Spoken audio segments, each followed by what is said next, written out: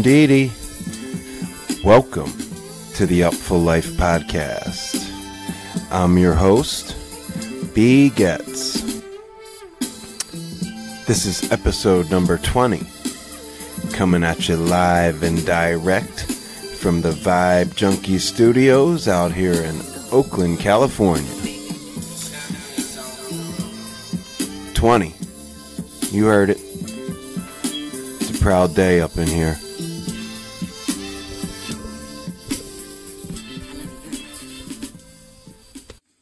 It's good to be here tonight.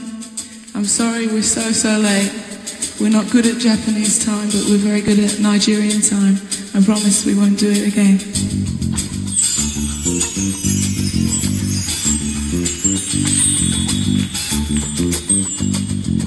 Sweet as cherry pie.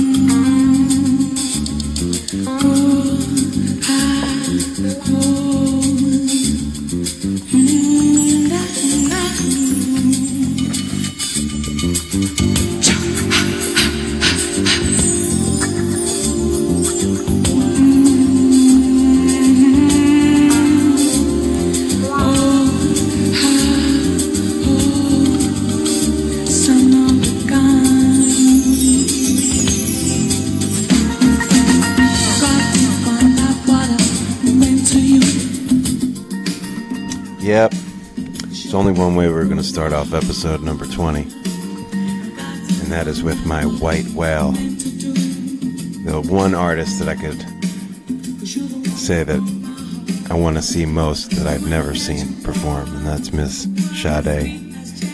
And you're hearing her soundboard recording in 1986, Tokyo.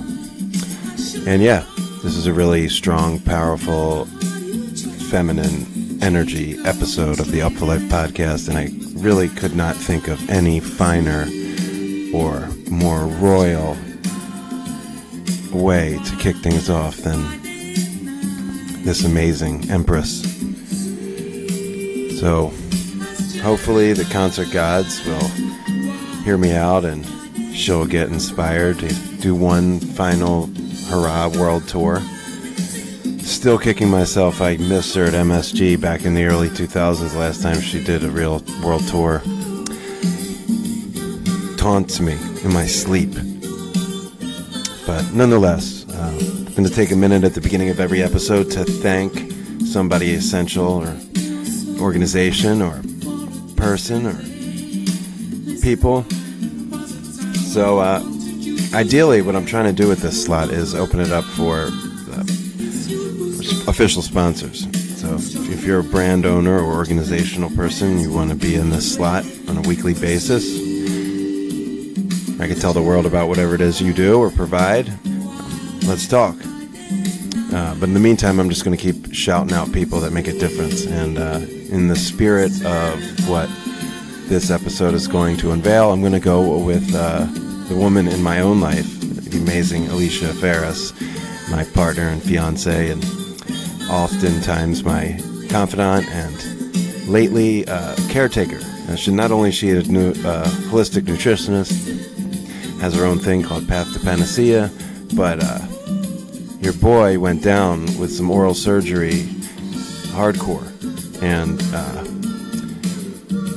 my queen stepped up in a major way. And part of the reason I'm even getting this episode out is because of the great care, how she just made sure that everything was all right for me while I went through this experience. And I know lots of people have had this kind of stuff done, but it's never easy, and especially for me, for a variety of reasons.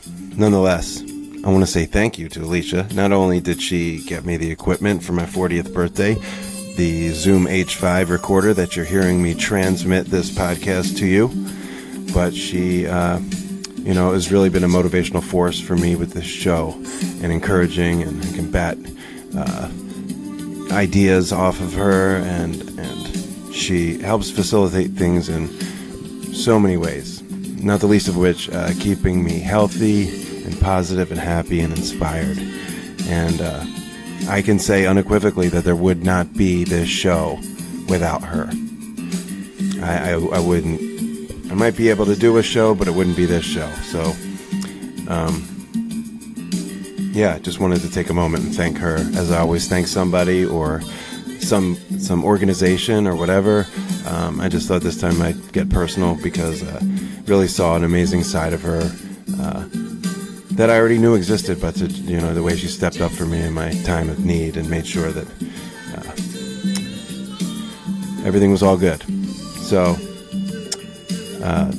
shout out to Alicia Ferris. Check out Path to Panacea, which is kind of her version of Upful Life, and she's been so encouraging to me to take this to the next level and take what I do to another level. And I'm going to turn it back on her. So I'm going to put her on blast and let everyone who listens to this show know that she has her own thing. And her thing is a big part of my thing. And that's why I'm able to bring it to you. So if you're picking up what I'm putting down, check out Path to Panacea. You can find her on Facebook, and she often shares articles and philosophical things and nutritional things. And just the tip of the iceberg, but it's going to be something special. So with that, let's get into episode 20 of the Upful LIFE Podcast.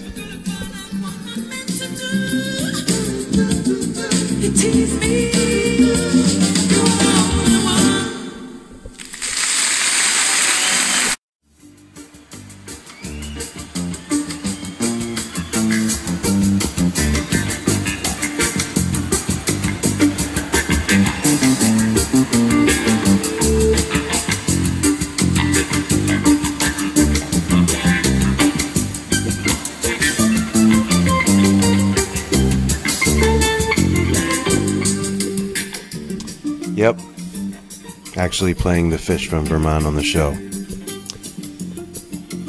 Holy Alpine 3.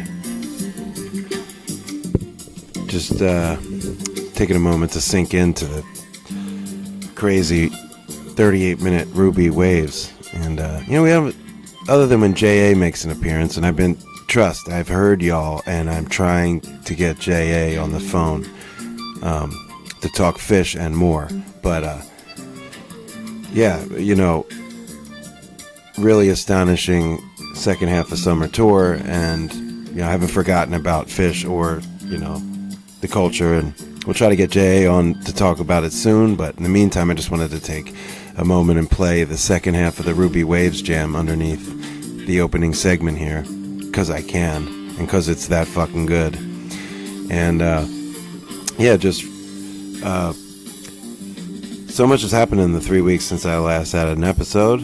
So let me take a first opportunity to let you know it's going to be every third week episodes of the Upful LIFE Podcast. I really intend to do them bi-weekly, but One Dome closed, and I no longer have a day-to-day job, which means I'm taking on a considerable amount of freelance work, which is great, but cuts into my time to create the podcast and limits my ability to go as many places as I'd hope to get interviews. So hope you guys can hang in there with me for a bit while I'm able to kind of iron out the every 3 weeks thing and keep the content strong, and then we'll shift back to the bi-weekly as soon as possible and efficient and effective.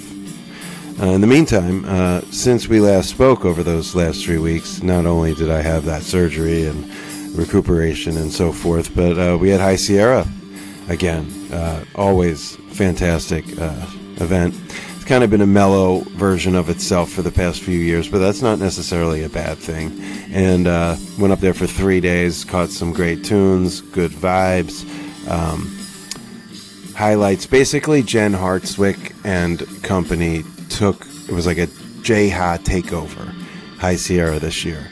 I mean, she played with a bunch of groups, including her own, which was mixed up with members of the Nth Power, of course, her trusty sidekick, Natalie Cressman. Jen was a revelation, which is not a shocker, because Jen is Jen, and we hope to have Jen Hartswick on the show one of these days.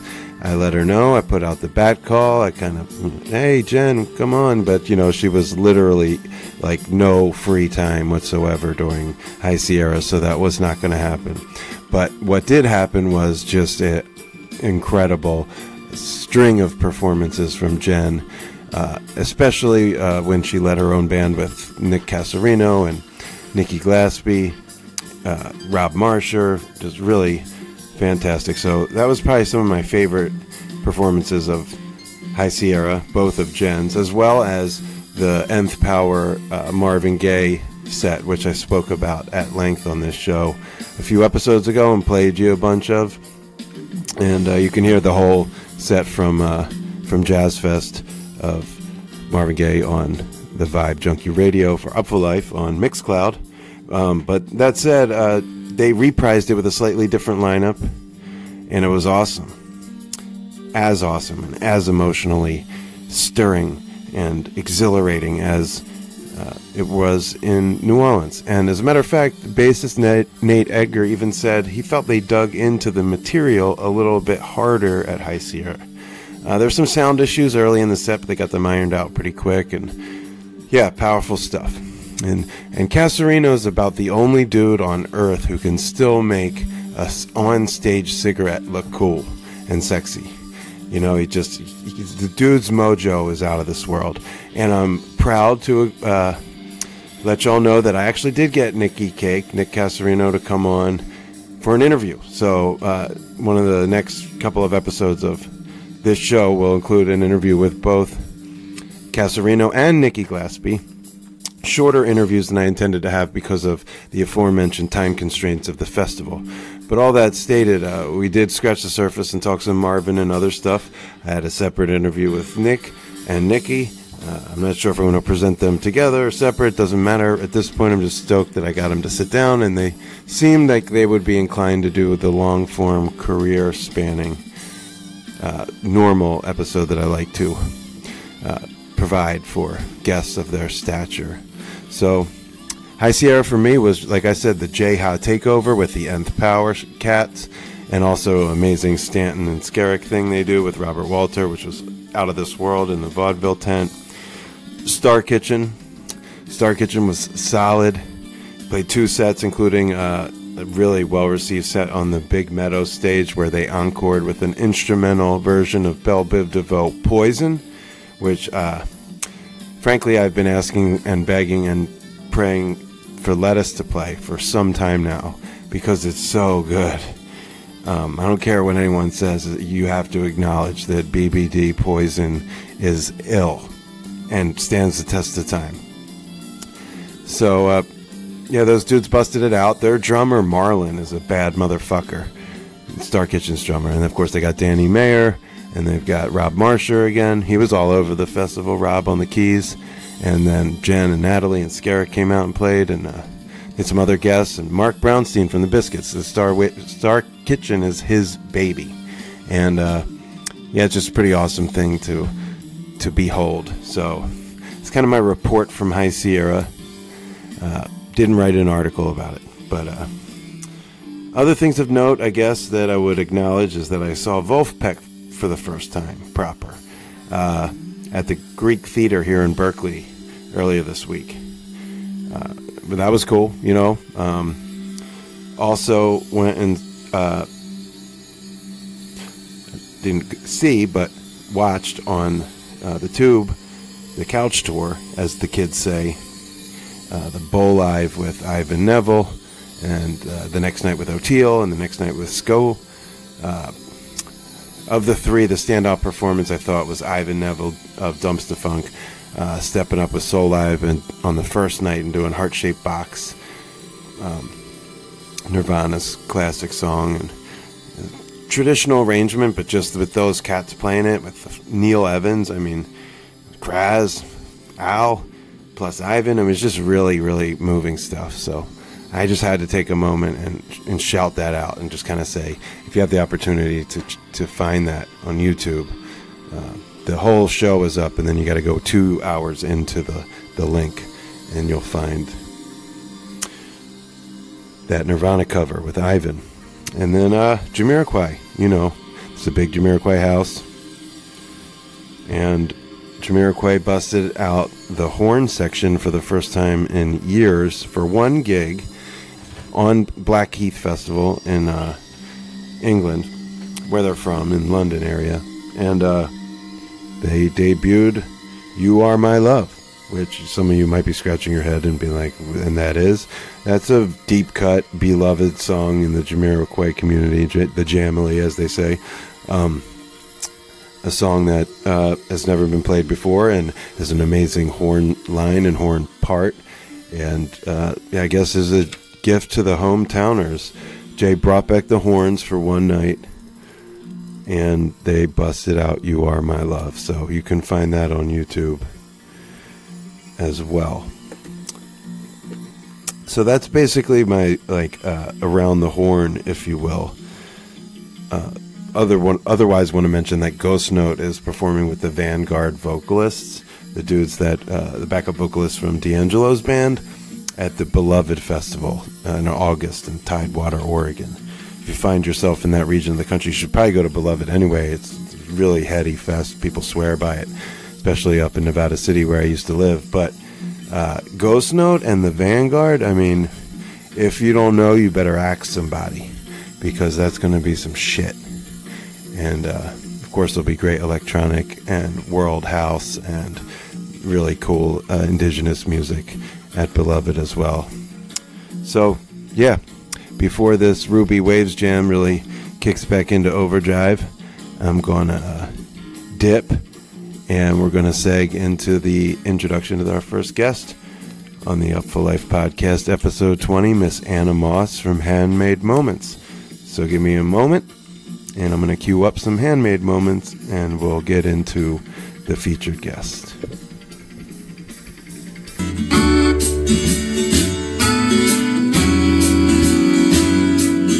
Coffee, chocolate earth, I always put you first. That may be the worst or the best thing. So, episode 20's featured guest is Miss Anna Moss from Handmade Moments. Now, go way back kind of with Anna here as we talk about it in the interview. And the short version is that I was introduced to her outside of an ecstatic dance in Nevada City, California in summer 2014. My friend Kimmy Creation, amazing artist, jeweler, and my dear friend, kind of put Anna and Handmade Moments on my radar. But it wasn't until a year and a half later, when I was working for Jumpsuit Records in the capacity of just kind of new releases, something I still do from time to time for them, where I'll write stuff up. Polish ambassador who runs the label slid this one on my desk, Handmade Moments Paw Tree, which you're hearing Coffee Chocolate Earth off of in the background. And yeah, so that kind of was out of left field for me, and I was put two and two together, and that was that girl that Kimmy introduced me to, and it is Anna and her partner Joel, and they're this really quirky, fun, funky, awesome duo, so unique. And I've just been a fan ever since, kind of taking on that project, and it was like out of my comfort zone, but it quickly became a comfortable zone, and sort of just been paying attention ever since. And they came through here, Berkeley Botanical Garden last week, and 2 weeks ago, I guess I should say, and we had opportunity to chop it up and talk about their amazing story, which is full of inspiration and overcoming adversity and just amazing, inspiring, beautiful story. And their story is so special that it was imperative for me to get Anna to come tell it. their music is full of really rich and powerful messages, a human sort of element, yet there's like a lot of politics behind it, and it's also really funny, and it's accessible, and they have as a duo performing this just intangible chemistry that is it is just intoxicating. And I was really honored when they came and asked me to write their bio for their press kit and their website. Like, they thought that I could be the one to tell people about what they do, and that's a really powerful task, and something that I am humbled by and honored to be asked. And I do it for a few artists, and it never take it anything less than serious as a heart attack. But for this, they're really popular. Handmade Moments are really blowing up, and they're getting a lot of attention, and for them to put that into my hands may seem somewhat insignificant, but it really meant a lot. And at that moment I said, you know, one day I'm going to interview them or her, and they came to the Berkeley Botanical Gardens last week, and I did. We did it about 15 minutes before the show, and then she went and joined up with Joel, and they put on just a thrilling hour-long concert in this redwood grove, breathtaking environs. And then we went for a walk out into the redwoods and finished the interview about 20 minutes. So I'm gonna play the first portion, and then I'm gonna play an awesome song from them in the slot in between, and then Anna and I will come back and finish up. The whole interview is like 35-ish minutes, and then we'll move on to guest number 2. But not before we finish up a little eye in the sky here from Handmade Moments. This is the Upful Life Podcast. I'm your host, B. Getz, and Anna Moss from Handmade Moments is coming right up. Everybody seems to know what they're coming here for. They seem to know what they're after. Know what they're after. Chicken pot pie. That ain't working such time. So I gotta. And we're live here at the Berkeley Botanical Gardens on the University of California at Berkeley campus. And I'm here with Anna Moss from Handmade Moments. So thank you, Anna, for taking a few minutes to hang out and chat before your gig here. Yeah, thanks for having me. Yeah, I'm stoked that we get to do this, and you know, we have a sort of friendship and professional relationship for some time, and I've always been really fond of what you guys are doing, and the way that this materialized right here where I live, or across the way in Oakland, and that you had time. It really felt like cosmic. Yeah. So I wanted to first just talk a little bit about our surroundings. We're in this Natural Botanical Gardens amphitheater. Really beautiful place to play a show. Mm-hmm. Yeah, do you do a lot of these kind of gigs? These sort of public, not your normal tour, but these sort of summertime gigs? We're starting to. This is such a beautiful setting. There's redwood trees all around us. And I hear Joel playing his tuba and seeing him down there in between some trees. We started doing more of this type of thing this year. We went on a big tour last year after we released Pawpaw Tree. Right. And it was so many shows that we played. We toured for 10 straight months in the United States and then Europe. And after that, we told our new booking agent this year we want to play more outdoor shows, not at bars, and if we play at a venue, I want the bar to be in a different room than the music, and we want to play free shows too. This show's not free, but we are playing a lot of free outdoor shows this year, and I'm very excited about that. Right on. Those are the best kind. Yeah. For lots of people can come of all different ages, and they're not necessarily your target demo, so it introduces you to new artists, new fans that otherwise wouldn't know Handmade Moments. Exactly. Now, I remember when I met you first, it was outside of Ecstatic Dance in Nevada City. Kimmy introduced us. Oh, it was long before Pawpaw Tree, and even before, just maybe around 2014. Okay. So, yeah, it's crazy to think about that, and we've had some interactions in the ensuing half-decade. But I want to take it back a little further than that. Even though I think of you as California, you're actually from the Ozarks. Mm-hmm. Just for the people that don't know, maybe paint a little bit of picture of of the embryonic stage of Handmade Moments, how you guys came together, who was involved then and now, and how the music is native to that region. Well, I'm from the Eureka Springs area of Arkansas, which is up in the Ozark Mountains. Super beautiful, modest mountains, big hills. It's a big hill type of vibe. And Joel's from the central part of the state in Conway, and we met in college at a party. A mutual friend named Jessica had been telling us about each other for months, and finally we ended up at the same party on the same night at his band house. Joel was in a rock and roll band at the time called Don't Stop Please, and I was at the party, and he walks in with a guitar on him like he always does, because he was always walking around playing guitar back then.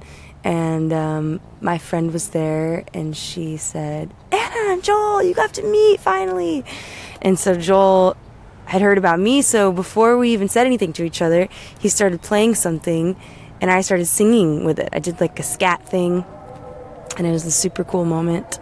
And then I reached out my hand, and I was like, "Hey, I'm Anna," and he kissed my hand, which was controversial because my boyfriend at the time hated that. I bet. And didn't speak to me for the rest of the night. Cold shoulder. But we were just friends, and I ended up joining his rock and roll band a couple years later. I guess we met 10 years ago. And then I joined Don't Stop Please 8 years ago. And then Handmade Moments formed as a side project to make some extra cash, and we just played jazz back in the day. Old-timey jazz songs. Right on. So you actually put out a record with Don't Stop Please, right? I put out a record and an EP. Mm-hmm. And this is 2008, 2009, 2010, around then? 2000 and... oh, goodness. Oh, just trying to get a frame of reference. 2011, 2012, maybe. Right on. And then, so Handmade Moments sort of materializes as a side project, and you're playing old-timey jazz.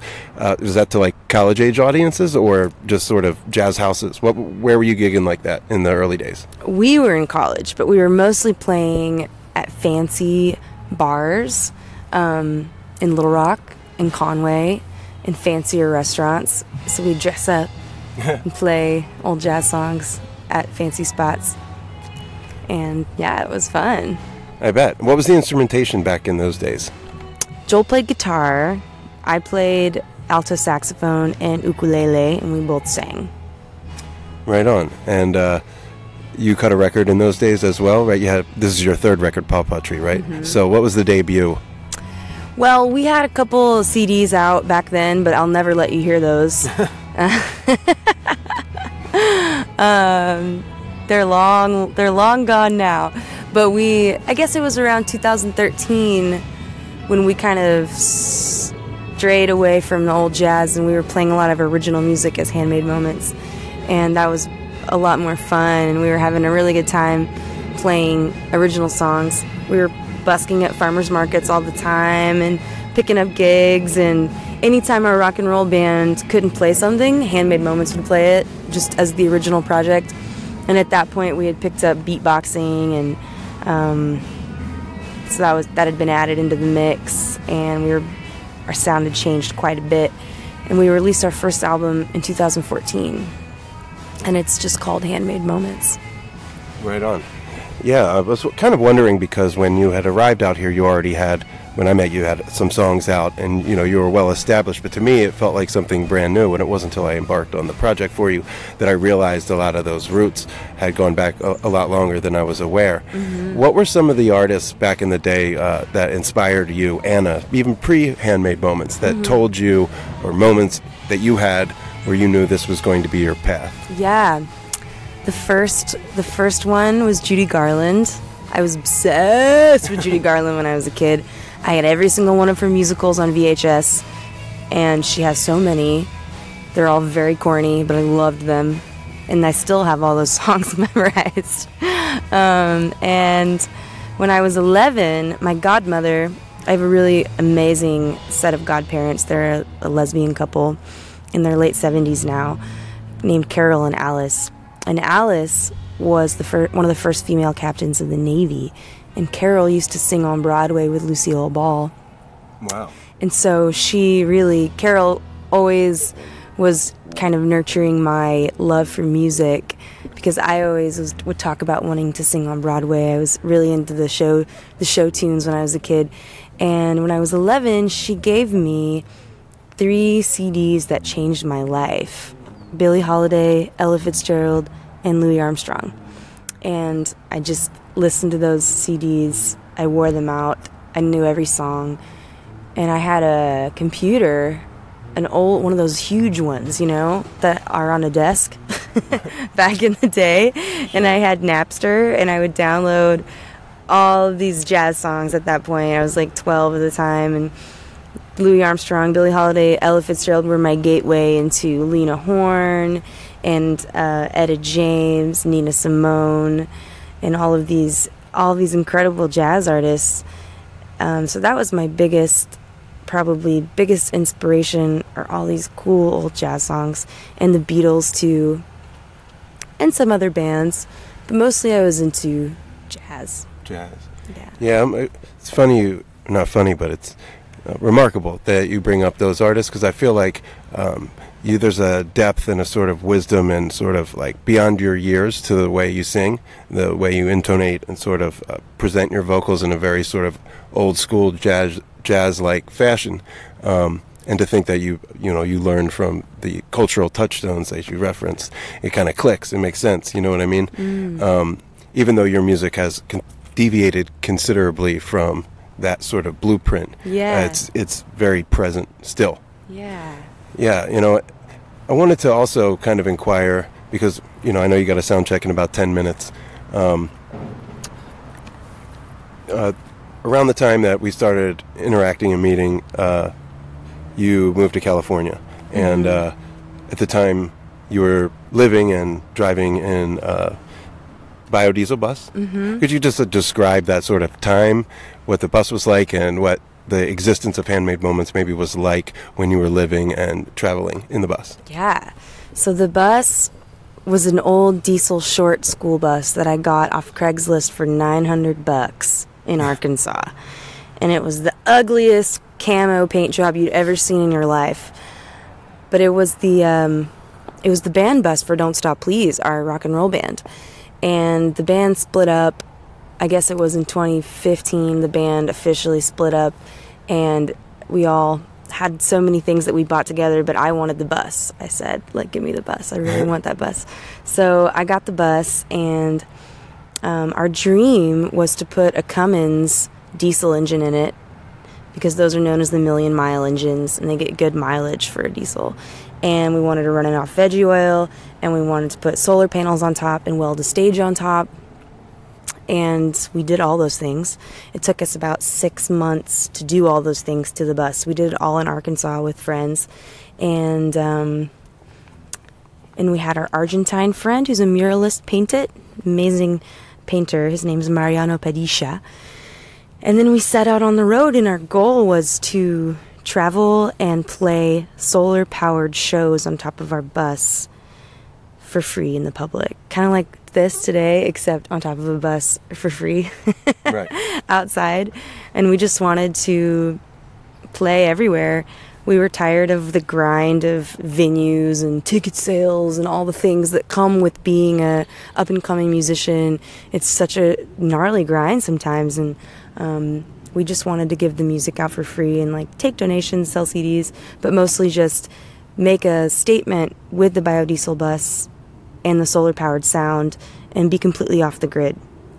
And so our goal was to drive it all the way to Argentina and play shows in between, because we had just gotten back from a 3-month tour in Argentina before we started building the bus, and we had a lot of fans there and a lot of friends, and it's such an amazing country.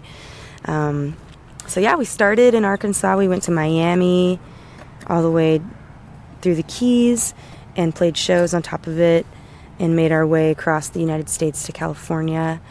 And our goal was to be in California for a bit, in Oregon, and then go down Baja California and cross into Mexico, and then cross on the ferry to Mazatlan. But we got into a crash outside of Grass Valley, which held up our our plan. I guess we never got to complete our plan. Right. And that's, as I mentioned before we started, that's part of the reason why I wanted to talk with you, because I find that you're already really interesting and peculiar story musically. But the theme of this podcast, overcoming adversity and sort of inspiration. And when I first connected with you shortly after that happened, when you were preparing Paw Tree, your most recent LP, you explained to me this story, and with it came the sort of rebirth and sort of rehabilitation and relaunch of the group, and that to me is just such an amazing story. So before we get into the rebirth, just for the folks at home, explain how devastating the accident really was. It was pretty terrible. We were in Nevada City, California. Now, I do want to say, a week before this crash, we played the most incredible show on top of our bus in Ashland, Oregon at Lithia Park on Mother's Day. And it was so amazing. And we were in Nevada City a week later. We had just given the bus a wash. It looked great. We'd just done an oil change, a tune-up. We did so many things to get ready to go down south. We had a show in San Luis Obispo, and we were going to play somewhere on the bus along the way. And we left Nevada City around, I guess it was like 1 p.m. or something like that on a Saturday. It was such a beautiful day, and we're 10 minutes outside on Highway 49. And Highway 49 is a highway. It's a 2-lane highway, and every couple miles a passing lane will open on either side.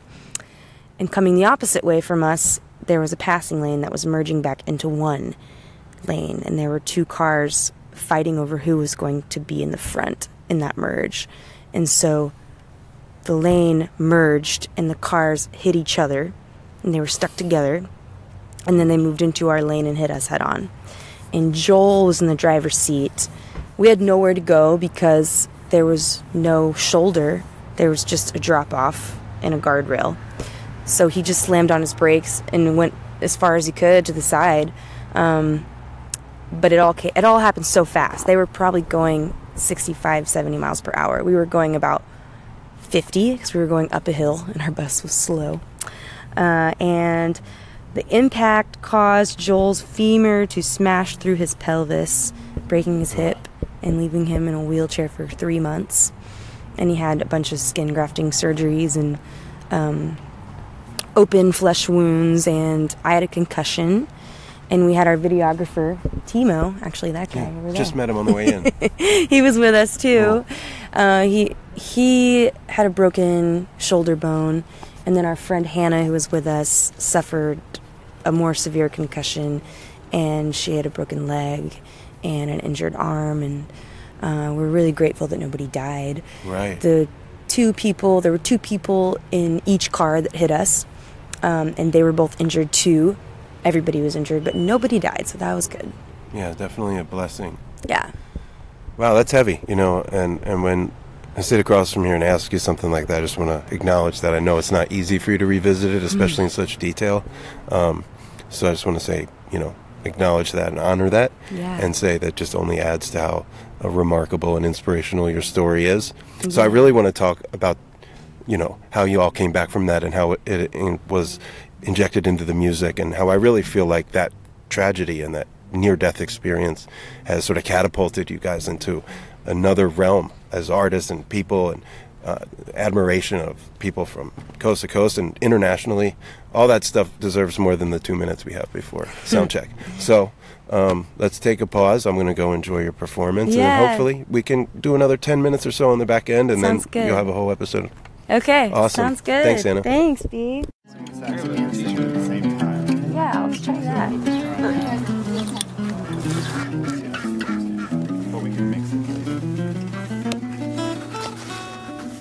All right, so since we're in the back of a old-fashioned buggy Carriage. we thought it would only appropriate to play a 90s R&B jam. Yeah. This one's called Are You That Somebody? And it's an Aaliyah song.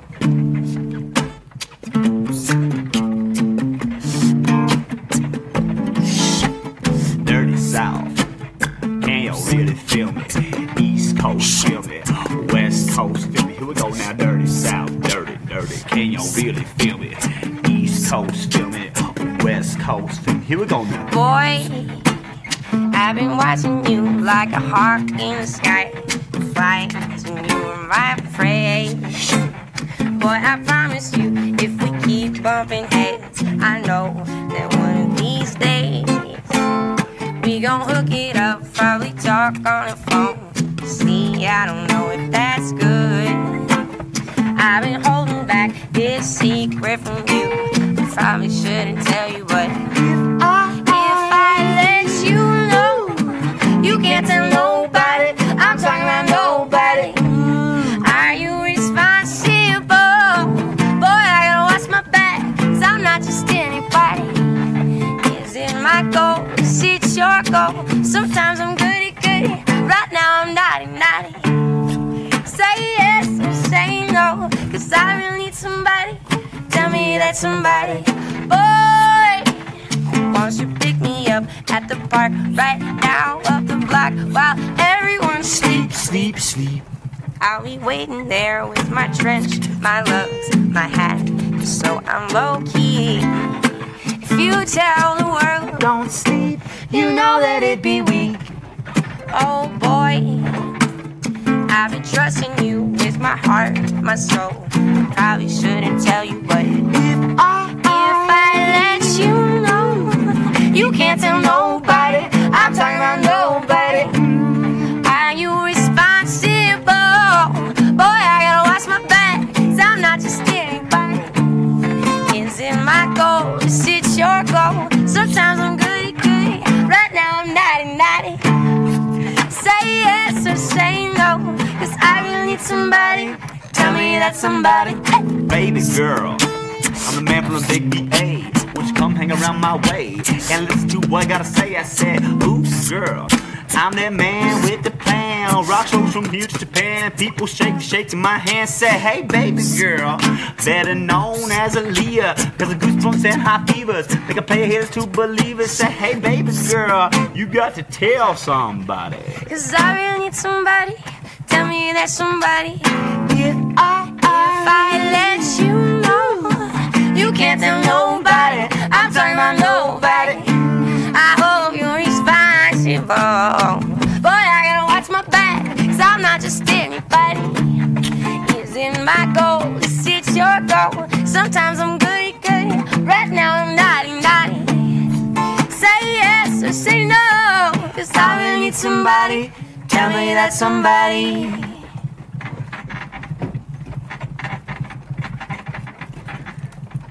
Classic jam. In the botanical garden. So what are some immediate reactions? We're here with Anna Moss of Handmade Moments, and some immediate reactions to performing in this environment. It's very calming for me to be around so many trees. A lot of times when we play, we're indoors, it's late, there's a lot of electronic stuff, but I love being outdoors.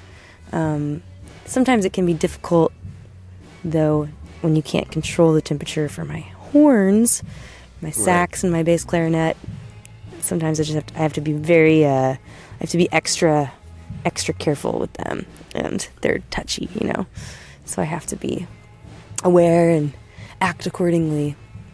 Right, I see you do a quick warm-up, little tune-up, get in this zone with Joel when you picked up with was that a bass clarinet? Mm-hmm. And it's really cool to hear both you and Joel approximate a typical bass line with, in his case, a sousaphone, or in your case, a bass clarinet. Yeah. Really gives the songs a unique sound. How'd you come upon those ideas? Is that a New Orleans thing, or does it predate your being in New Orleans? It predates New Orleans, for sure. Joel started playing sousaphone when he was, tuba when he was 11. That was his first instrument, was the tuba. And my first instrument was the alto sax. But someone gifted me a bass clarinet maybe 4 or 5 years ago. They just left it at my house, and it was broken, and I got it fixed and started playing it. And it plays a lot like an alto sax, so I have really been enjoying playing it. It shows, and I think a little warm up here and there might be needed for the outdoor elements, but it's cool, you know. I remember I used to be in marching band when I was in middle school and high school, and on cold nights cold nights are always the hardest before halftime when you're supposed to do your performance and everyone's instruments go out of tune. And I just remember my band director, Jim Swigert, he was kind of militant about it. He's like, keep warm air blowing through your horns. Keep on blowing warm air through your horns.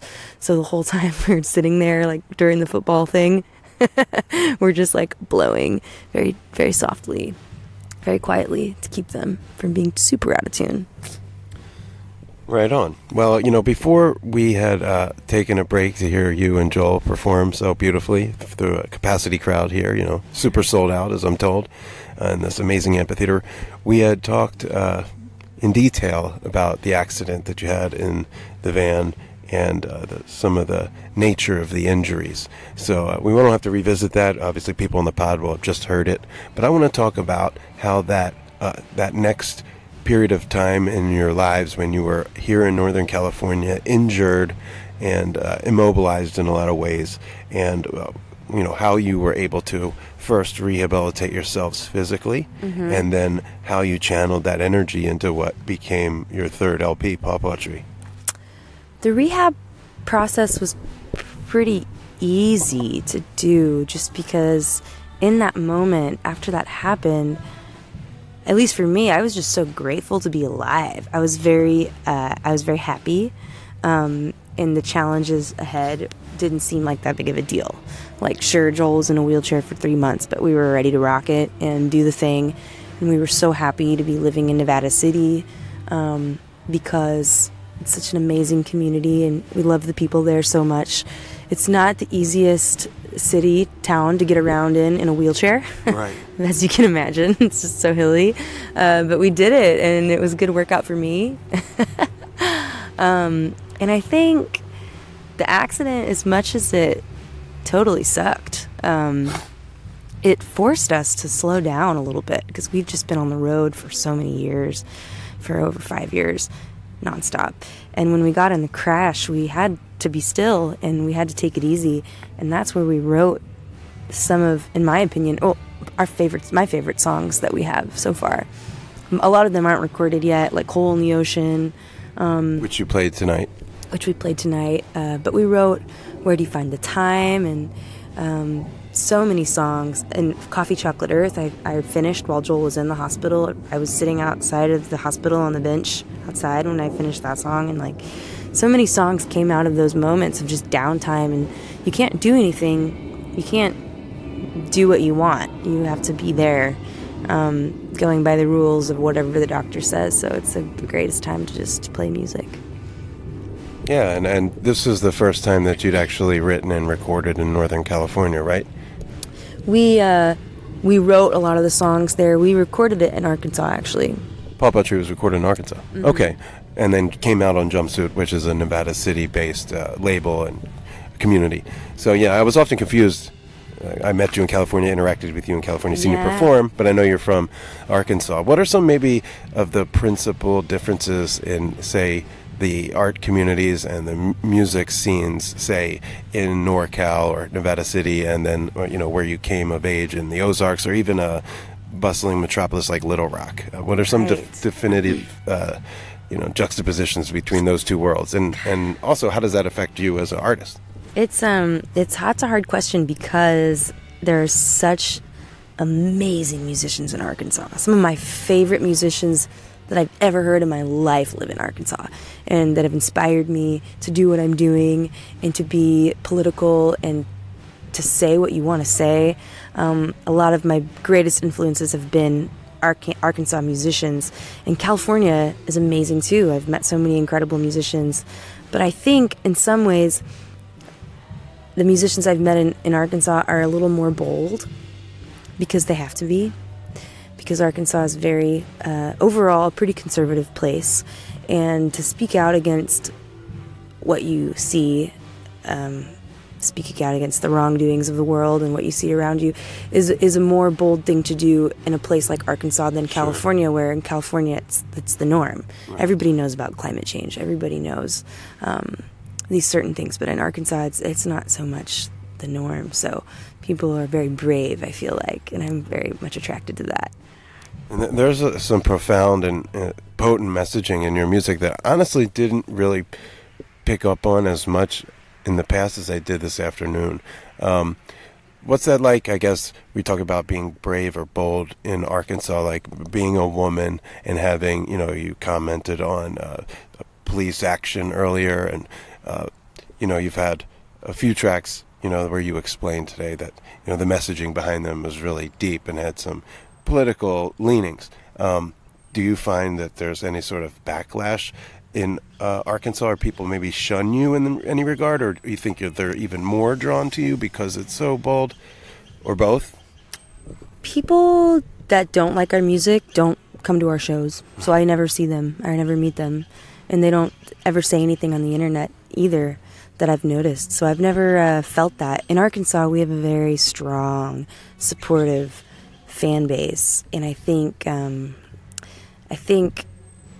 that overpowers anything else. And in Arkansas, I want to also say that a lot of the states that people kind of overlook and see just as red states or whatever people might think, you have to understand that there's a lot of gerrymandering happening, and there's the majority of the people in that state, in these places, are just people like you and me, and they get it, like they see what's going on. They're not being represented by their politicians, that's for sure, but people get it, and they rise up to the occasion, and that's a super powerful feeling in a place like Arkansas. It's exhilarating to be there and just hang out with everybody and sing with them.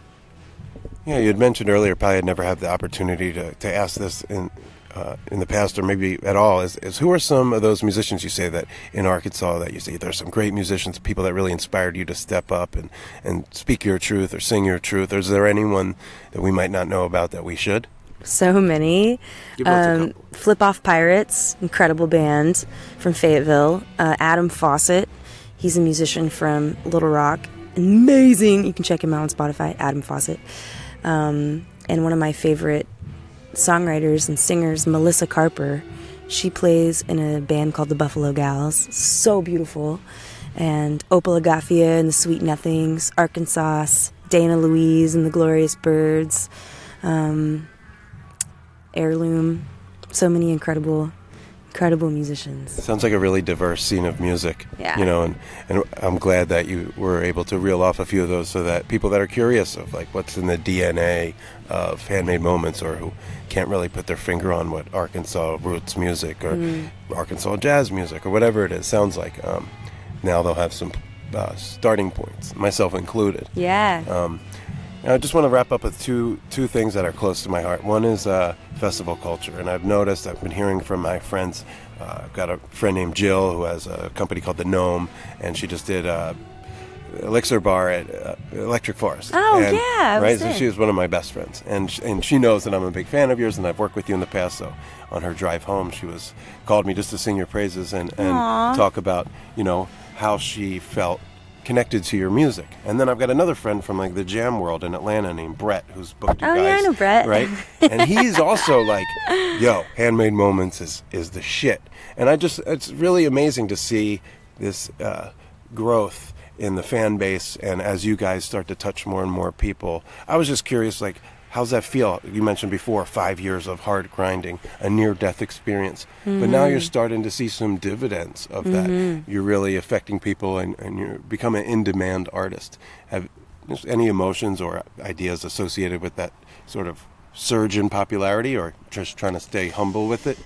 It feels really good when I think about it. Validating, right? I don't think about it enough because we're still like always struggling, it seems, you know. We're always like trying to get our music out there the best way that we can, and I still feel like the underdog all the time, you know.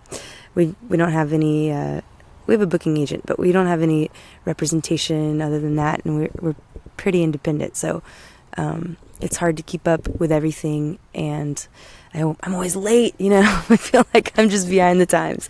But I was thinking about it today. Our last, our first show in Berkeley was actually just busking at the farmer's market. Somebody reminded me they saw us there a few years ago, and it's cool to play a sold-out show here in Berkeley. I have to remember that things are always getting better, and But we have so much on our minds right now. We're recording, I would say at least 70% of our music is unrecorded. And I feel the pressure to record it, you know, because who knows when the next car accident could happen. I hope that never happens, but you never know. Yeah. And sometimes I think about it, if we did pass in that car accident that happened, like, all those songs would have been lost. So right. Tomorrow's not promised, so you got to get that stuff out on wax and out to the people. Exactly. So that's on our minds a lot. We have a lot of projects going on. We're releasing a cover album in a few weeks. Folks have been asking us for that for a long time, and I don't know, we never really thought about it or put too much thought into it. And then we were in New Orleans, and we have a friend who has a beautiful studio, and so this is the first thing we've recorded in New Orleans, and we're super excited about it. It's so fun recording covers because you have a little bit less attachment to the songs, and you can just have so much fun. Right. And I think that covers are really a unique part of your DNA. The first thing I ever saw of you ever, I'm a huge Aaliyah fan, and there's a video of you guys doing Are You That Somebody, like on the back of a tractor. Yeah. And then I remember seeing another time you're doing Erykah Badu Phone Down. Yeah. You know? And then tonight, obviously, opening with the Blondie cut. Those are all going to be on our cover album. So. Okay. Well, I don't want to spoil it. I just want to say that it's a really awesome part of what you guys do. And I think, where else? This is the last thing I really wanted to talk about. But where else but New Orleans to record this record? And you guys kind of your home when you're not on the road at this point, right? Yeah. You've moved there. So it's my favorite city. The last 4 episodes previous to this were about Jazz Fest and the aftermath and stuff. So it's kind of still connecting that flow. How did you guys end up there, and what's the future hold for Handmade Moments in the Crescent City? We have been playing music there for years, touring, and every time we go, we spend weeks there, just really, kind of like we would here in Oakland, too, or in Berkeley. We'd come to the Bay and be here for a while. We did that with New Orleans a lot, busking and playing shows and just picking up gigs, and we went there in our bus, back when we had our bus, and we've always loved it. And last year, after we released Pawpaw Tree, we were on this huge tour, and we stopped at all these cities, and we decided that we needed to move somewhere and like rent a house and just not be traveling all the time. Sure. And we were trying to figure out where. We really loved Nashville, we love Oakland, we love Brooklyn, so many places, Atlanta, but New Orleans, that's when we were really sold on it. We toured through New Orleans. It was about this time last year in July, and that's the time when people don't like New Orleans because it's so hot, but we loved it. It was amazing. In July, it's wonderful. It rains a lot, so that's really cooling, and there's less people, so it's more chill, but the music is still solid. And we played a show last summer there and hung out for several days and met an incredible luthier that fixed our upright bass, and we still hang out with him. And it's just been great. We decided then, like, we're going to move to New Orleans. And I've kind of known that for a long time. For years, I've thought, like, I should move there and make a jazz record, which is something I'm going to do this winter, too, on the side. I want to make a jazz record. Right on. And that's the place to do it. That's good to know, of course. Yeah, there's just so many. Every time I go there, I sit in with jazz bands, and every time it's like the best band I've ever sang with, and it's just like right here, right now. We don't rehearse or anything. I just sit in like during the gig, and it's so amazing. And there's no other place in the world where I've ever gotten that experience. Yeah. So that's one of the main reasons. I was so thrilled to hear that you guys were moving there, and it just makes such sense for you to sink into that culture. Because like you said, everywhere you go, cats just playing everywhere. Doesn't matter like what the style is or what the gig is, like you show up and you're guaranteed that you're going to get a high quality, high integrity musical performance. Yeah. And it might be for 50 people, it might be for 500, it might even be for 5. But the magic is always present there like nowhere else. It's amazing, and it's good for us too because we're both horn players. Joel's been playing with some brass bands while we're there, and we have time off, and I've been playing my saxophone a lot, my bass clarinet. So it's nice to keep our chops up with other horn players because when we're on the road, it's just us, you know. Yeah. We don't have other horn players around, so it's nice to surround ourselves with dope horn players in New Orleans. Yeah, horn players and drummers in New Orleans. And speaking of drummers, a friend of the show, Derek Freeman, or Derek Smoker's got Soul Brass Band, which is out of New Orleans, so I'm going to take it upon myself to connect you with them. They are awesome at sort of the revamping and New Orleansizing popular music into sort of like a brass band quasi format. And I've just been kind of waiting for you guys to connect, but I'm just going to take it upon myself to put you together. He came on the show a few months back, and he's just really doing something different with the brass band blueprint. Yeah. 1 foot in tradition and 1 foot in contemporary. Yeah. Not unlike you guys. Yeah, I love that. I think it's super important. And that's alive and well down there, so. Yeah. Oh, man, is it? Yeah. So you just did a big tour with Yonder Mountain String Band, national tour, which exposed you to even another demographic. Yeah. What's next after the cover album? You guys going to go on the road? I thought I might have heard you say earlier you'll be back in California in the fall. Yeah. So after this, we're going up to Oregon Country Fair, and then we're playing up at Northwest String Summit in Oregon, where we're going to reunite with Yonder and do some fun collaborations with them.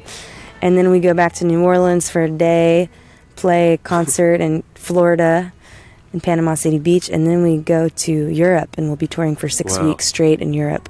And during that time... This isn't your first time over there, right? No, we went last year. It was awesome. Amazing. Right. And now they're having you back. We're coming back for 6 weeks, and we're going to be releasing our album sometime around there. I'm not sure yet. The cover album? Mm-hmm. Okay.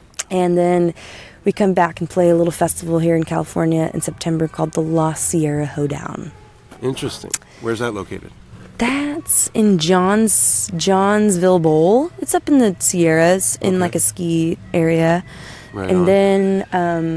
then we'll go back to New Orleans for a bit, and we're playing at a festival this fall called HILARY that Railroad Earth throws in Arkansas. Okay. And then we're going to be recording all fall and winter original tunes. Right, some of what we heard tonight. A lot of what you heard tonight. Yeah, we'll be recording this fall and winter, and that's our plan, is just to hunker down in our house and get it all polished and then go into the studio and lay it down. Right on. Well, we look forward to that, and I heard a taste of what you got coming tonight, and it's very exciting. Yeah. I kept saying to myself, I don't know this one. But it turns out that a lot of that stuff hasn't been recorded or released yet. Yeah. So that's exciting stuff, and I want to say that it was a real joy to sit down and kind of get the scoop with you, and hopefully when you come back in September, we could do something with Joel. Yeah. Because I think that this is going to be really popular, and I think that people are going to want to know his side of it and even more about Handmade Moments, because you guys are a really colorful duo. Thanks. And no one else is really doing what you're doing, and you bring a really great energy to the performance and to just the hangs. Yeah. So I'm glad to be on your radar, and I think that the world is a better place for Handmade Moments. Oh, thank you. Yeah. So we're going to sign off. I'm going to connect you with some of my good New Orleans folks, because I really feel like once you plug in there, really, if you can just stay there for a couple of weeks without having to dart away, magic's going to happen. I saw the video that you showed me with Joshua, and you said there's another one I got to say. Yeah, I mean, it's just so amazing, that whole community down there is so beautiful. I love it. It's amazing. When we first moved there, it was in March, and we had 6 weeks off, which we've never had that much time off in my entire life. Right. I was like, what am I doing? But we were recording a lot too. But yeah, I didn't leave the city. I never even crossed the bridge. And it was the most incredible feeling to just be there. Stationary. Yeah, and walk around. I don't ever drive. I just walk around and take the streetcar and ride my bike, and it's just so amazing. It's a good life. Yeah. Right on. Well, we'll catch up with you on the back end of Europe and the fall, and hopefully, there'll be more Handmade Moments and Upful LIFE podcasts coming together in the future. I mean, just really enjoyed this, and I want to say thanks for having me out to the show. Yeah. And thanks to the Redwood Grove for allowing us this beautiful place to have this interview. Yes. I'm going to sign off. This is B. Getz with Anna Moss from Handmade Moments. You've been listening to the Upful LIFE podcast from Berkeley, California, and we'll see you next time. Woo woo. I can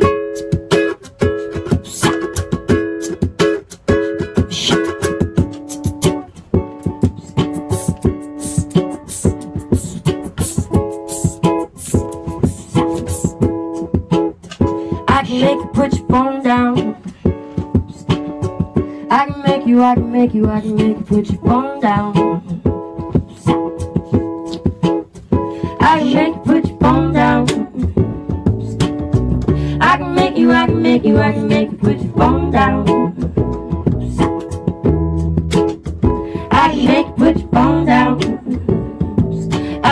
cruise through the city, I can make you put your phone down. Ain't gonna text nobody when you're with me, I can make you put your phone down. So you can show me attention, and I cut mine off too. Boy, that'll help when I listen, I can make you put your phone down. Baby, we don't need it. And when you get a text message, act like you don't see it, I can make you put your phone down. Tell me, do you copy? I can make you put your phone down. Boy, that ain't gonna stop me, I can make you put your phone down. I can make you, I can make you, I can make you put your phone down. I can make you put your phone down. And you're not gonna check it again, and I can make you put your phone down. Riding in a drop, hair blowing in the wind, baby, I will put my phone down. Cause when you talk, I'ma listen, I can make you put your phone down.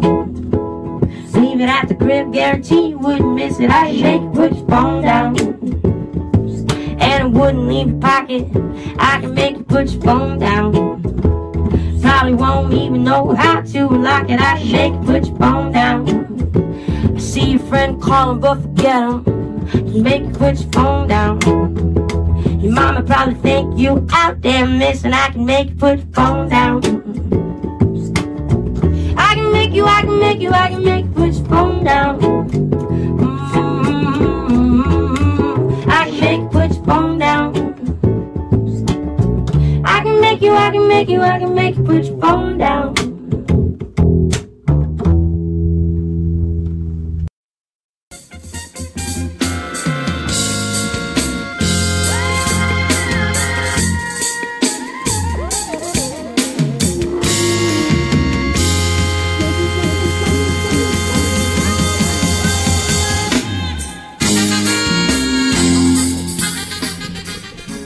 Yes, indeedy.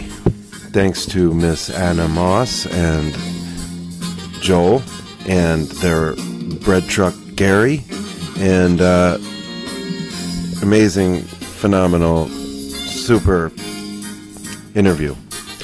Can't say enough about Anna and Handmade Moments and that freaking Aaliyah cover and Phone Down by Badu. I mean, I could go on. They have a covers album coming out, as you heard, so keep your ears peeled for that. And if you're down in New Orleans, you know, and you're hearing this, you know, fold my people into the flow down there. All my New Orleans cats making music down there. These two are something special, and love to see them get sort of swept away into what goes on down there in New Orleans with the collaborations and the sort of relationships and such. Speaking of relationships, I'm lucky and privileged to have a sweet relationship with my boys in Lettuce. You're hearing them perform their song Trapezoid from Raydrox a few weeks back. And the reason I bring up Lettuce is because that's how I know my next guest. I was introduced to HILARY GLEASON on Jam Cruise a few years back by none other than Jesus Coombs. And basically he just said that HILARY was a special cat, special gal, and she was doing big things in this world, and that, you know, I should be paying attention, if you will. And this is long before I had a show. He was just giving me the 411 on somebody doing it big and doing it well and doing important things. So, alas, you know, Jesus speaks, you listen. So I've kept an eye on HILARY and seen what she's been up to, and listened to the different projects she's been a part of, and she's collaborated with Lettuce on a number of initiatives. And I'm not going to spoil it. She talks about it at length, and she traces her history with some of the fellas like in Lettuce and Kraz and such, and sort of connects her activism and organization level to the music scene and some actual musicians that mean a great deal to me, and I know mean a great deal to a lot of you. And I've always been really impressed with HILARY, how she carries it and how she presents it, and she's just you know, super gal. So with that, we're going to hear the Denver Skyline Drum Troupe on the end of this trapezoid, and then about 30 minutes with HILARY GLEASON of Level.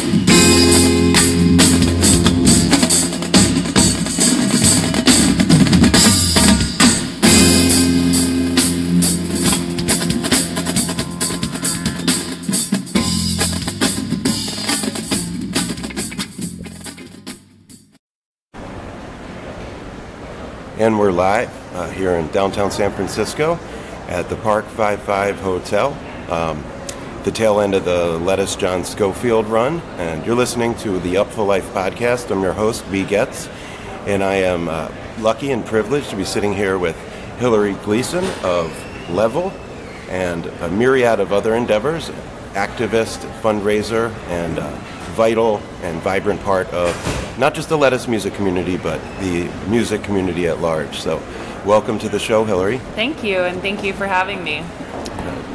Well, we're stoked to have you here, and we're, the tail end of the Lettuce run, as I mentioned, and you were lucky to catch the last night when you came into town. One night, yeah. Was hoping to catch them in Portland this weekend, late night, so I'm kind of making my way through the Warfield now, Great American Music Hall, but last night was the first time at SF Jazz, and it's a beautiful space, and so fun to see Schofield and Deitch go back and forth. I mean, that's my favorite dynamic when you have Schofield on stage, is watching him and Adam, who've known each other for a long time and played together, but the space last night was incredibly just warm to that relationship and super fun to watch. I would agree, and I gotta say that my first experience hearing Adam play was with Schofield when they were in a band together back around 2002. I saw them in Boulder, and shortly after that I saw my first Lettuce shows, and then didn't see Lettuce for years after that. But I too was really impressed with the sort of kinetic chemistry between John and Adam, and then how that sort of permeated everybody else. Yeah. So we're definitely lucky to have seen that show, and I actually was reflecting on my way over here about how I know you. And it was actually through Lettuce on Jam Cruise 2016, I want to say. Jesus introduced us, and he said, you guys are both big parts of our crew, and you guys should know each other, and, when Jesus speaks, you listen. So here we are. And I think that's pretty cool that you made it a point to get down here. You mentioned that you have a conflict because you're going to be in Tahoe. So let's start there with, some of your endeavors, and then maybe we'll backtrack a little bit. What are you doing up there? So I just brought on Winter Wondergrass as a new partner. I run a company called Level, and we are a consulting firm, and we help our clients connect with nonprofit causes. And so with Winter Wondergrass, they reached out, and the founder of that festival, actually, Scotty Stoughton, called us and he said, I want to do more and I want to do it better, and I only want one team to run it, and that's me and my friend Tori Pittarelli, who both fall under this umbrella that is Level. And that one in particular is really nice. I started this company in 2017 and have been trying to get the word out about what I do and how I can help to connect people with nonprofits and help them do more. But I think what Scotty said is perfect. He said, I want to do more and I want to do it better. And that's kind of the angle that we take with my company, is like, hey, we all are creating these platforms, right? So there's Winter Wondergrass Festival, or Lettuce as a band, or Upful LIFE. And we're all trying to do our thing and get our hustle in and, make this thing better. And the way that we can collaborate to do that, I think, is really special. And so with Winter Wondergrass, we didn't really know what that was going to look like yet. But we had a lot of conversations around what this partnership can be and what we can do together. And we're now helping them to tell their story, which is a really powerful thing. So they already work with a lot of nonprofits. They have a huge philanthropic effort there, but they needed somebody to come on and help them do that a little bit better and have those conversations with nonprofit partners and move the needle on what they're trying to do. And so we're now helping them with that and working on their media relations team and making sure that we get the word out about this awesome, very conscious and connected music festival that exists at ski resorts in the bitter cold, and it's a really cool thing that they have going on down there, and we're really happy to be a part of the team now and help tell that story about a collection of music lovers coming together, listening to bluegrass music and enjoying the snow and the elements, and that's really cool. That sounds really cool, and we have to apologize. We got a flight crew rolling a bunch of suitcases, so you might hear some background noise. I think we'll stick it out for a little while, and then if it keeps getting loud, maybe we'll relocate. Okay. But I appreciate your patience. That's really exciting. One of the things that really sold me on, I'm from the East Coast originally, from Philly area, and been living out on the West Coast for a little over 5 years, and the conscious festival scene on the West Coast and the amount of attention that these events put on the educational aspects and activism aspects and awareness aspects of the culture and the community is really something that I'm impressed by and drawn to, and part of the reason why I wanted to talk to you is I would like to be more involved in those type of communications and connectivity, if you will.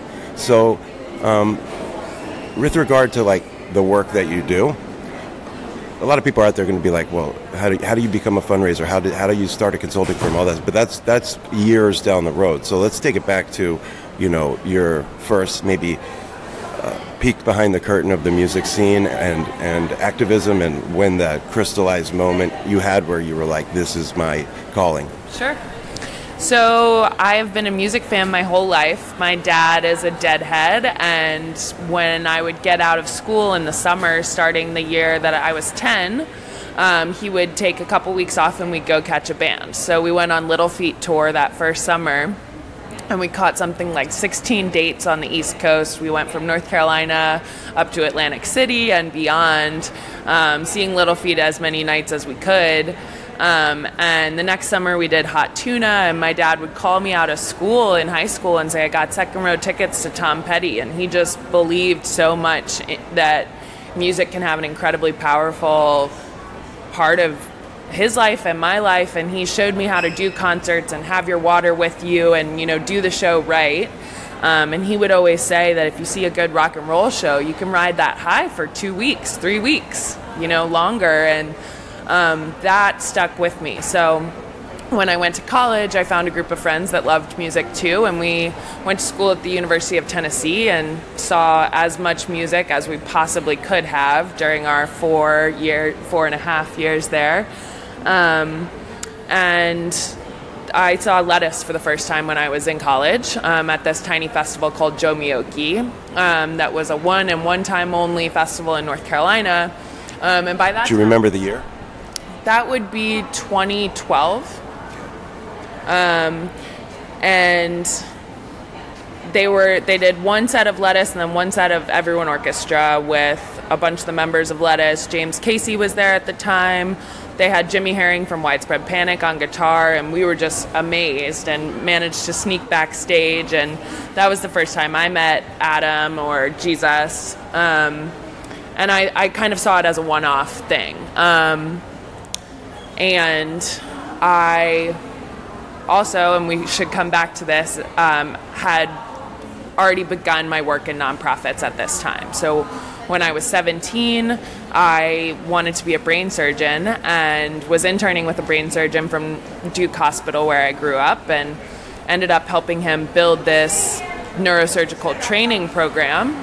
The issue at hand being that there were only 3 neurosurgeons in the country. And we have about 25 at Duke Hospital and 20 more down the road at UNC. And so that disparity in numbers really stuck out to this neurosurgeon, Dr. Michael Hagland, and he asked me to help figure out how we could change that. So we buy used medical equipment from Duke Hospital, ship it over to Uganda, start to bring over teams from Duke to do neurosurgical training twice a year. And so I went and did that when I was 18, the summer before I went to college, and realized I didn't need to be a brain surgeon at all. I got there and my skill set was so well suited to really the tour manager role of this thing. So making sure that the bus picked us up every morning and that everyone had lunch that day. And so I went during my time in college, in addition to seeing as much music as I possibly could, I was pursuing global studies degree with a focus on Africana studies and knowing I was going to go into global health. So I moved to New York City in 2013, and on my first night there, I went and saw this band Soul Live that I had always loved because my sister had a CD of theirs in her car in high school, and which I inherited when she went to college. And so I went and saw Soul Live that night and was just in absolute tears in the third row of the show, in part because I knew no one in New York City, and was totally terrified to be at Brooklyn Bowl that night alone, and in part because I was so incredibly overwhelmed with happiness. And after the show, James Casey, who I had met at Joe Miyoki, and Marco Benevento, who had crashed on my floor in Knoxville, Tennessee, via a mutual friend of ours, both ran off stage and they grabbed me and they said, "Tennessee, what are you doing here?" And I pretty much told them that I had no idea, because it was my first night in New York. And so they were stoked to see me and so gracious, and they brought me to the side of the stage at Brooklyn Bowl, and I met Eric Krasno for the first time. And he said something like, "Oh man, it's your first night in New York City? I remember when I first moved here, and that's, huge. Here's this. We're playing here the next 7 nights, and I'm going to put you on the list for all of them. And if you don't know what to do, or you're bored or lonely, come hang out. We'll be your friends." And I did. I went to a couple more of the Bowl Live shows that week and met some of the cats from Tedeschi Trucks and got to know some of the Soul Live guys and Lettuce guys, and that was really my entrance into the music scene and the jam scene in a real way. And so I owe a lot of my story to Kraz. And the way that Level came together is I was working at a big nonprofit in New York at the time, Global Citizen. They throw a 60,000 person music festival in Central Park every year. And I would be having conversations with musicians about what I do and my love for Uganda and that I work in nonprofits, and they would say stuff like, "Oh man, that's so cool, I wish I could do that." And I want to help them do that. And so when I moved out to Denver and left Global Citizen, there weren't the same kinds of nonprofits stationed in Denver that there are on the East Coast, because nobody would set up something international and have you fly out of the middle of the country. So I was sort of at a crossroads professionally. I had left this job in New York and was a little bit burnt out there, and saw this niche, which was all of these conversations that I'd had along the way that just disappeared. You have them at a bar after an incredible show in New York, and there's no follow-up there. And so I started to think to myself, okay, the music industry pretty intimately at this point, and you understand how nonprofits work, and musicians, and what if you were to bridge those things together? And that's what we're trying to do. And I think one of the things that makes this such a niche is that nonprofits and bands email in totally different ways. The way that they communicate is it can work, but it takes a lot of understanding on both sides of things, when things get done and how quickly, and whether people are on tour. And so I think with the understanding of both sides of that coin, I can actually really streamline those communications and help set up initiatives in a way that I haven't really seen done before. That's an amazing story arc of yours. I got to say, when I wanted to sit down with you, I knew you were an interesting person. I follow you on social media, read your bio and prepared for this interview. But when you lay it out in a chronological fashion like that, with all that serendipity involved, it's funny you bring up, Bowl Live was always such a seismic event in the music community every year, and when it comes back, it will be again.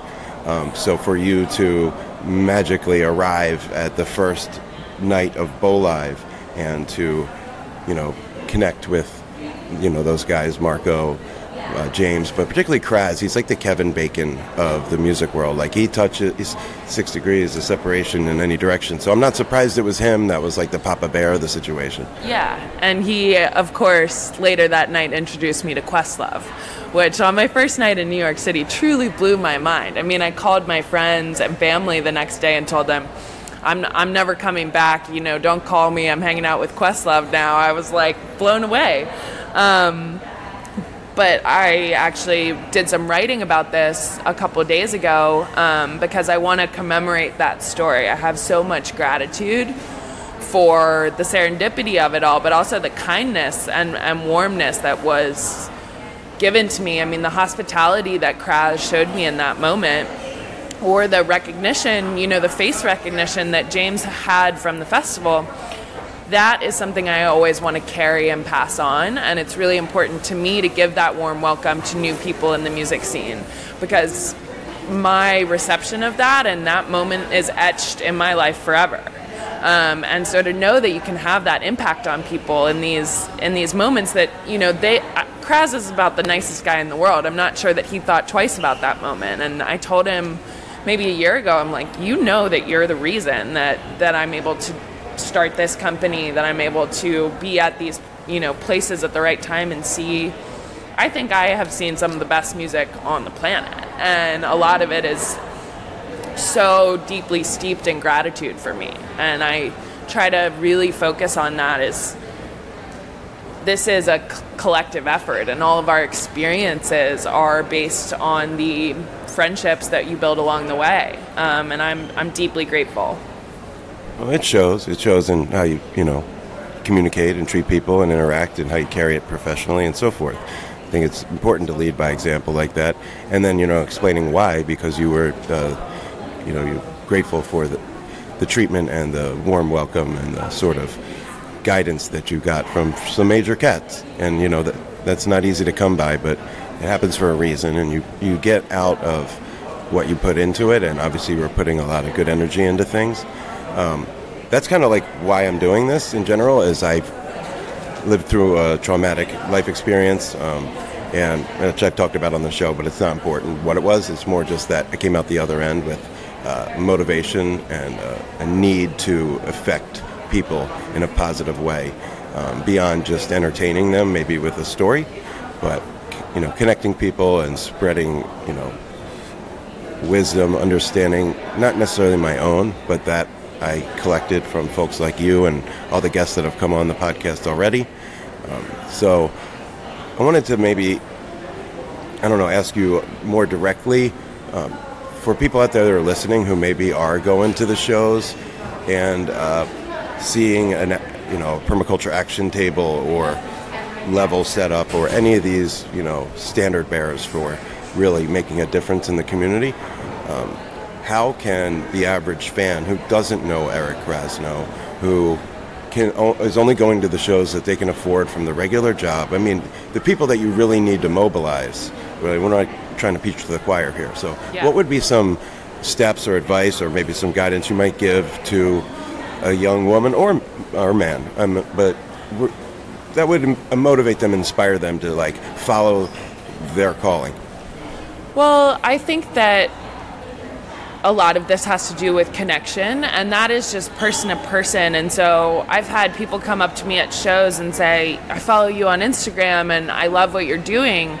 And I usually say to them, well, DM me. I want to hear about why they love what I'm doing. And if you see something at a show that you like or want to connect with, Headcount is a great example, right? Headcount tables are at a ton of shows, including lettuce shows. And when I've stood there and volunteered with them and registered some voters, it's like those conversations that you're having. I'm very grateful to live in a society where connection is instant. If you hear my name, HILARY GLEASON, you can find me on Instagram in about 30 seconds. And so to be able to follow up on those conversations is really important. So, hey, I love what you're doing. I love this table. Or, we met at the show last night. That has an ability in this day and age to make connections in a way that wasn't available really before that. And now when you're going to see people again. And I get excited to make connections with friends who I've met on the road, and so that connectivity, I think, is really amazing. And, people want to talk about social media maybe not being the best place all the time in terms of mental health or comparison or whatever. But I've been able to make some really incredible relationships there. And I think that for the average Joe, it's find out what you're passionate about, what makes your eyes light up when you see it, and follow that and connect with that and reach out to people, send the emails, send the DMs, and just say that you want to get on a phone call and talk about whatever that topic is. And the older I get, the more I sort of get into my individual hobbies and causes and stuff, and diving into that is a great thing. I want to learn something every day for the rest of my life. And so especially the things that make your eyes light up, follow that lead and follow that dream and talk to everyone that you can that's in that field, that's ever done something, and invite your friends to be a part of it. And that's really how movements grow, is what is calling to your heart. First, identifying that, and if you don't know, send me a DM on Instagram and I'd be happy to help you figure it out, because I think we all have something inside of us that is just longing to move and shake, and so discovering what that is for yourself is huge and very life-changing. For me to have this experience where I went to Uganda at 18, I mean, that shook me to my core. Let's talk about that a little bit. What about that experience? I didn't mean to yank the mic away from you, but I want to go deeper there. What about that experience shook you to your core, and what did that motivate you to do? Well, I mean, everything. I think that was the first trip that I had really, been outside of the resort towns in the Caribbean, and having an experience that's completely different and on the other side of the world, and all of that at 18 years old is a lot. But also, this project is vitally important in this area. So the leading cause of death in Uganda is head injury, and that is, their primary form of transportation in the cities is these motorcycle taxis, and they'll put 4 or 5 people on them at a time. And there are also instances, and we see this every year when we go, of people with huge tumors in their head, and they'll say, like, yeah, he hasn't been able to walk for 3 years, and then we heard that you were here to do brain surgery. And so the need is really there, and just spending time in the hospital, I mean, they have accepted me as their family, and when the families of the patients are staying with them at the hospital, they're sleeping on the floor next to the cots there. And I think it was my first real moment of recognizing my privilege is so extreme. I mean, my dad works at Duke Hospital, and if I had an injury or something going on, we were going there. And Duke is one of the best hospitals in the country. And so to see the people of Uganda and the commitment level of the families to be there in the hospital with them, and the lack of sort of these creature comforts that I had seen and experienced in my life, bridging that gap and trying to provide to them the best level of care and conversation that I could, and supporting that was huge for me. And it was something that I didn't know that I cared about or was going to be good at or anything, and everything just fell into place for this to be a life-changing moment. And I think that those things happen throughout your life, and you have to be awake and conscious and reflect on them in order sometimes to learn all of the lessons from those experiences. So I write a lot in a journal and reflect often on that first trip to Uganda, because I was just so young and happened to be in, I don't know how it came to be in a lot of ways. Sometimes that's how the best things happen, just out of thin air. Yeah, and I felt very lucky going into college that I had this experience right before, and I've always known exactly what I wanted to do from that moment. And not everyone has that. And I think that life-shaking moment doesn't necessarily happen for everyone in the same way that it did with me, where you find your philanthropic cause and that's what you're going to dedicate your life to. It's not always so simple for people. Or it hasn't called out to you yet. And so that's part of why I started Level 2, is like, if you don't have a cause, let's have that conversation. What is it that you think is the biggest issue facing our world right now? Is it hunger? Is it education? Is it clean water? Do any of those move the needle for you? Or do you want to talk about any of those more? And helping people to find that cause is really important, and something that I try to help my friends and clients navigate. So with Lettuce, it was like they had always said, oh, that's so cool that you do that. And Lettuce is one of my clients now. But it came out of these conversations, oh, that's so cool that you do nonprofit stuff. And I'm like, yeah, so what's your cause? What makes you tick? And there are so many members of that band, and they have, as you know, lots of opinions that differ, and they love to chat it out on the tour bus, and they read the news and, you know, talk through things with each other, but there's a lot of differing opinions. And so for them, it made total sense to go with headcount, which is saying, you know, bipartisan organization that's saying, hey, you have an opinion, go to the polls and use it. That's easy enough for all of us in terms of Level and Lettuce to agree upon. And then the guys in Lettuce said, that's great, we love headcount, we want to support that, but we also really care about hunger issues, and we also really care about social justice issues, particularly around race and around the work of the ACLU. So what we did for the first tour with Lettuce was say, okay, these are the 3 things that you care about. Let's activate on those 3 things throughout the tour. Every venue in the country that you play will have an ACLU, a why hunger, and a headcount table. And we'll bring those issues to your fans and use Lettuce touring the country as a platform for change.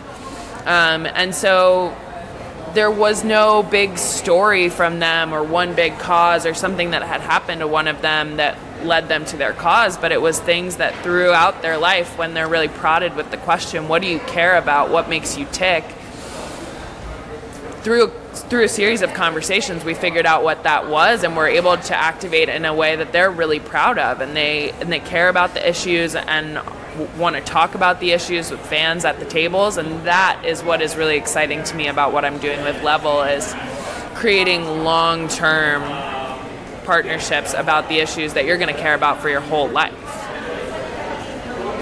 Wow, that's impressive. And I learned a lot from what you just told me, and I imagine that folks out there will definitely find that of interest and useful. And it's about to be the political typhoon of a presidential election, and I've done my best to kind of stay out of that dialogue in terms of the podcast and on social media, and as you mentioned, that can be like a cesspool at times, but it's also a really powerful tool, and you know, how we all communicate with each other and how our work moves at such a rapid pace.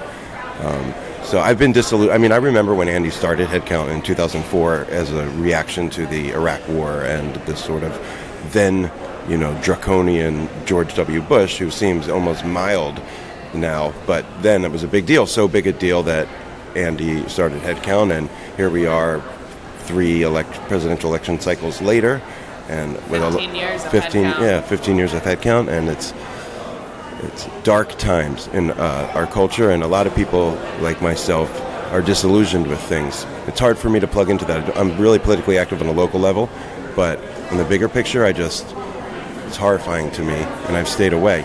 But what you're telling me now is of interest to me. If I could participate in concert, in tandem with my friends and favorite band, and also contribute to, you know, the bigger movement here, which is voter registration, voter awareness, and mobilization, like that kind of brings me out of the darkness a little bit. So I wanted to say thank you for explaining it that way, so that hopefully people out there who are just like fuck voting or fuck the president, or, you know, a lot of us just don't necessarily even believe it's fair, you know. Yeah. It's like on the level. So how would you combat that? How would you, if I were somebody who came up to the table to you and was like, you know, I don't really want to vote, that's some bullshit, you know, what do you tell that guy or gal?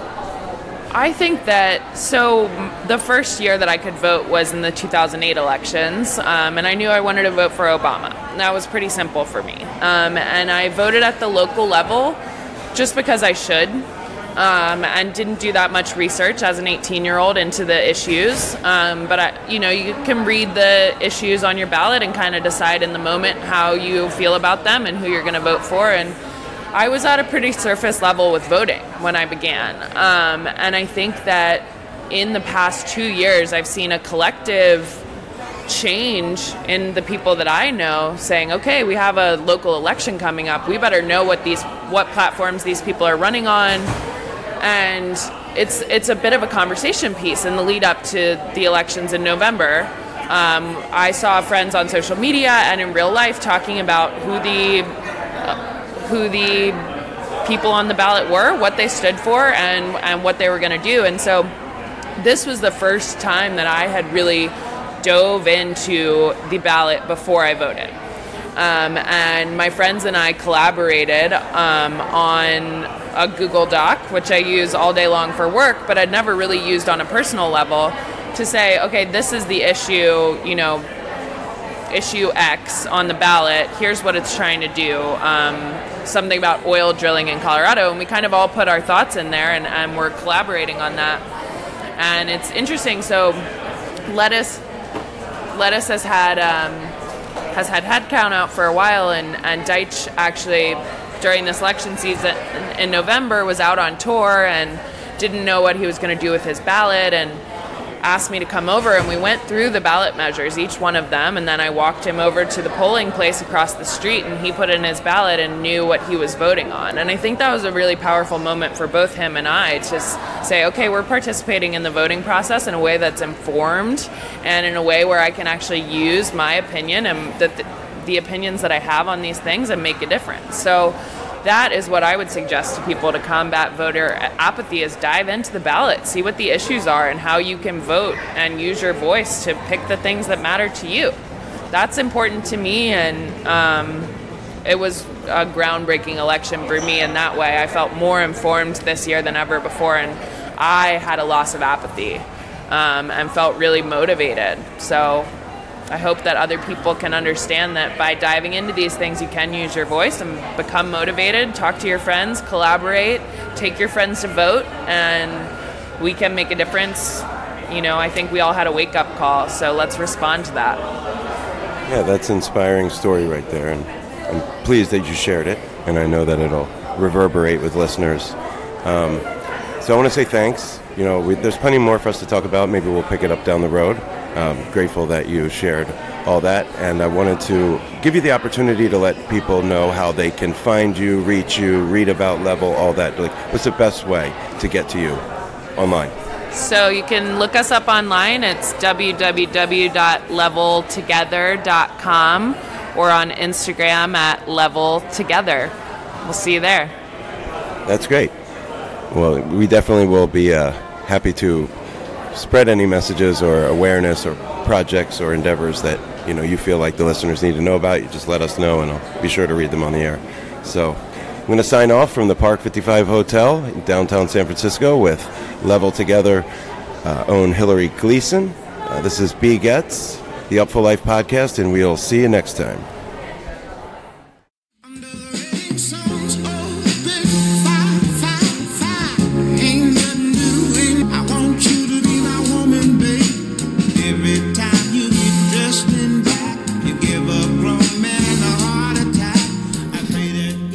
Yes, indeedy. I want to say thank you to Miss HILARY GLEASON for that lovely interview in the hotel lobby. Did my best to kind of produce the episode and the segment without too much noise. There's a lot of moving parts, but she did great, and I thought it was a really enlightening and insightful conversation with somebody out there doing the good work, as they say. And hopefully she can inspire some of y'all out there, either to get involved with what she's about or to start doing your own thing. Either way, that's inspiring stuff, and that's why I'm doing this show. Besides just putting out the vibe, I'm trying to inspire people to either overcome adversity or to take what they are doing to another level. And that's what the Upful Life is all about. Period, point blank, bottom line. Now, speaking of vibe, we've reached the end of the episode, which means Vibe Junkie Jam of the Week. It's time. And I gotta split the dap between the homie Randy at Funkit Blog and one of my favorite drummers, John Speece, for putting me onto the Black Pumas, or I should just say Black Pumas. No the. You're hearing Black Moon Rising in the background, which is a track that John played on in the studio, as I understand. And John Speece, that is, posted that he was going on a quick 4 or 5 show run with Black Pumas, fill in for the regular drummer. The connection there being that Adrian Casada from John's other groups, Grupo Fantasma and Brownout, he's a part of Black Pumas, and It's described as sort of some Ghostface samples meets Motown shit, and I think it's a pretty apt description, if I do say so myself. It's got vibe. We're talking about vibe junkie, man. The vibe is proper. So John posted he was going on tour. I was like, okay, if Speece is on this and he's like, going to go out and learn, practice 6 hours and then go out on the road with these cats, they got to be doing something right, because Speece has his thumb on the pulse of what's really hot in the streets, and always has, as long as I've known him or been aware of what he's about. He's like, trust is 100% there. Same with Randy at Funk It Blog. So when I commented on John's post that, like, yo, this shit is for real, Randy slid in and was like, man, I sent this to you a month ago or something like that, weeks ago. And, he's right. I get inundated with music and sometimes things get by me, and I really didn't dive in until the Speece cosign. But I got to give the double dap to Randy at Funk It Blog and John Speece of Brownout and Grupo Fantasma and temporarily of Black Pumas for putting me on to the Black Puma thing. And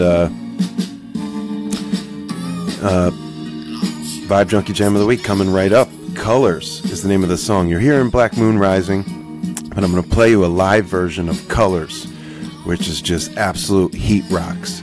And it was recorded live in Austin a few weeks ago, Studio 1A, and that's Black Pumas. And you're listening to the Upful LIFE Podcast, episode 20. I'm your host, B. Getz, and we will see you next time.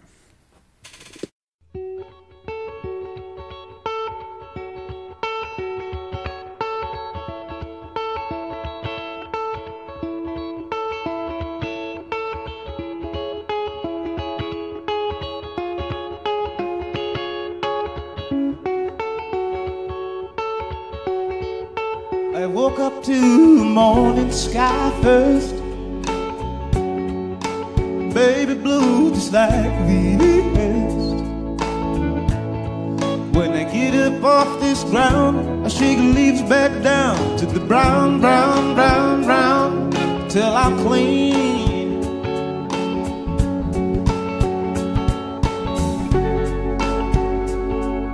Then I walk where I'll be shaded by the trees, by a meadow of green, for about a mile. I'm headed to town, town, town, in style.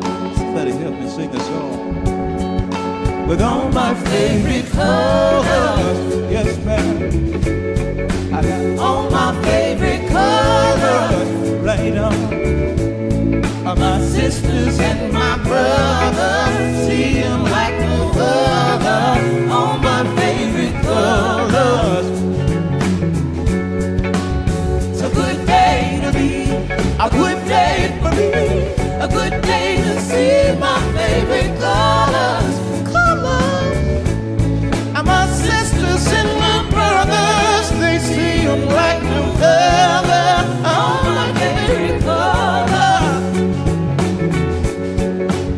Take me to the other side, where the baby blues birds fly, sing fly, and gray clouds, or white walls, or blue skies. We gon' fly, feel alright. Somebody help me feel alright out there. Then we gon' yeah, and they sound like a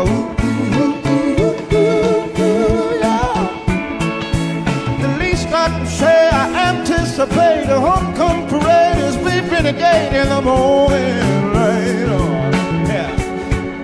With all my favorite colors, yes sir. I got all my favorite colors, yes ma'am. My sisters and my brothers, see them like no other. All my favorite colors, yeah. Hold on. A good day to me, a good day for me, a good day to see my favorite colors. And my sisters and my brothers, they see them like no other. All my favorite colors, yeah.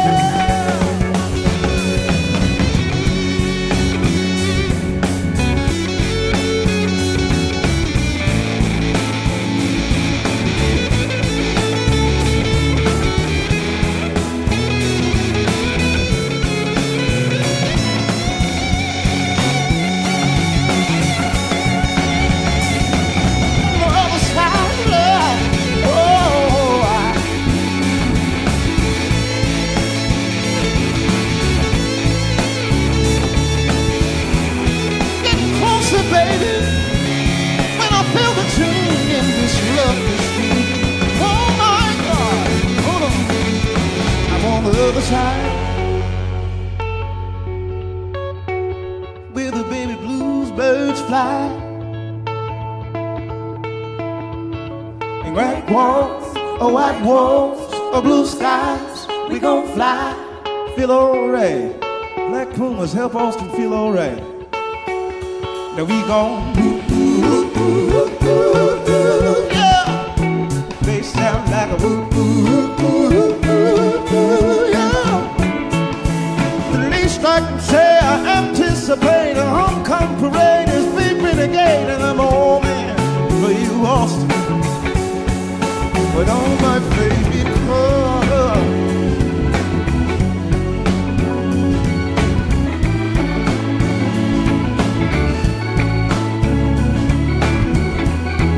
get closer, baby.